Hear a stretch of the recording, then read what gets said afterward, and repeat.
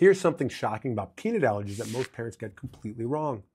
Peanut butter was my favorite food growing up, and PB&Js are still a staple in my household. But I see countless patients who wait to introduce peanuts to their kids, thinking they're being protective. The truth? They're actually increasing their child's risk. New research shows babies who eat peanut-containing foods between 4 and 6 months old slash their peanut allergy risk by 86%. The LEAP trial proved this works, and I linked it in the description. Scientists discovered there's a critical window during these early months when your baby's immune system learns that peanuts are safe. Miss this window and you're in trouble. Wait until 12 months, your protection plummets to just 33%.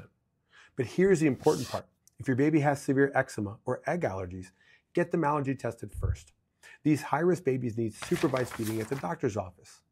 Even though these kids are high risk, they really benefit from early introduction to peanuts too. The bottom line, for most babies, starting peanut foods at 4 to 6 months is one of the best protective steps you can take. Work with your pediatrician to get a plan together to keep your kids safe.